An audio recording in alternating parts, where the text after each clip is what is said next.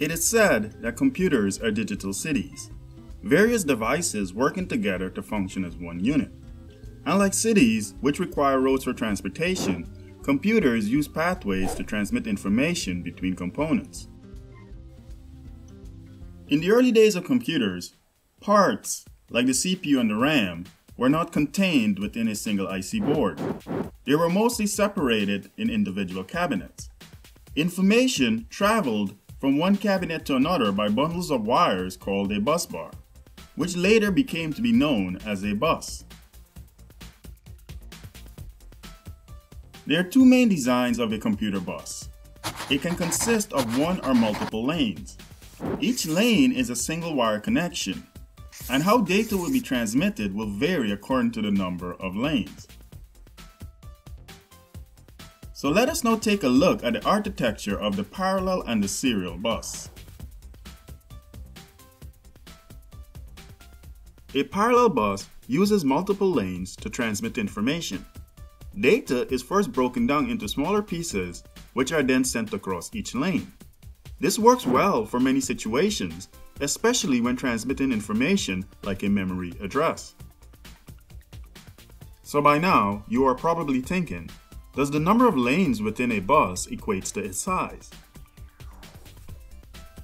Even though it's fitting to say one lane equals one bit, in modern computers, where size is a factor, this method is impractical. Because as the number of lanes increases, so will the area that is needed.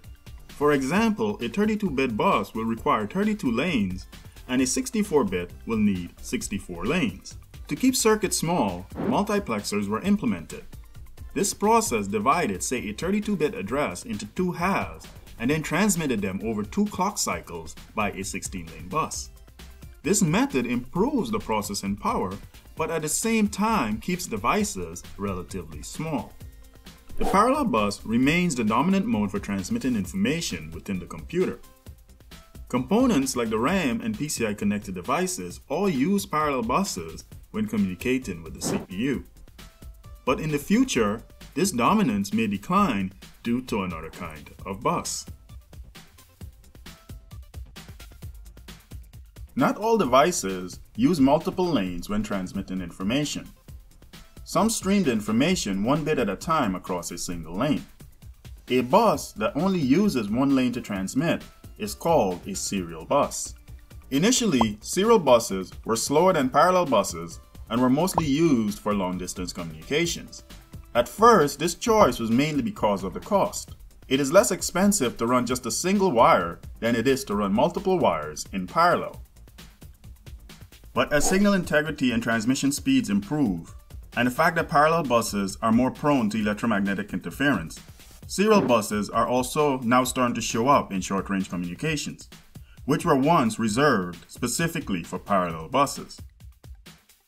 Currently, serial buses can be found in connections like PCI Express, USB, and SATA, and this list will continue to grow for the foreseeable future. The design of the computer bus has changed over the years, which has started out as bundles of wires, are now integrated connections within microprocessors and computers' motherboards. Before the 1980s, major components in a computer were connected together by a single bus, called the system bus.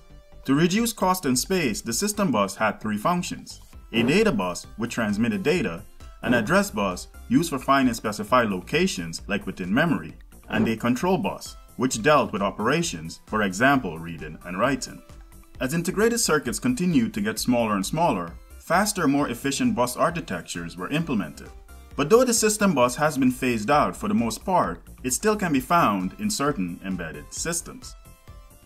By the mid-1980s, CPUs started to use the North Bridge and the South Bridge, also known as a chipset, to communicate with components.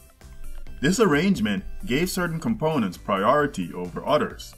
The North Bridge was connected directly to the CPU by the front-side bus, also known as the FSB. High-speed components which required the highest priority, like the RAM and the video card, were connected by their individual buses to the North Bridge. The South Bridge, on the other hand, dealt with the slower or lower priority connections, like USB, SATA, and Ethernet.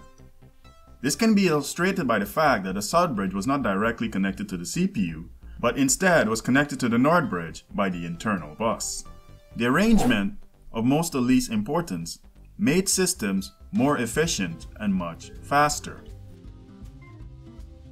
So buses are important to computers as roads are to cities. Their presence creates a unified environment that can function as a single unit. And as systems continue to evolve, so will the architecture of the bus. And that's all for now. For more tech videos, subscribe to the channel, and as always, thank you for watching.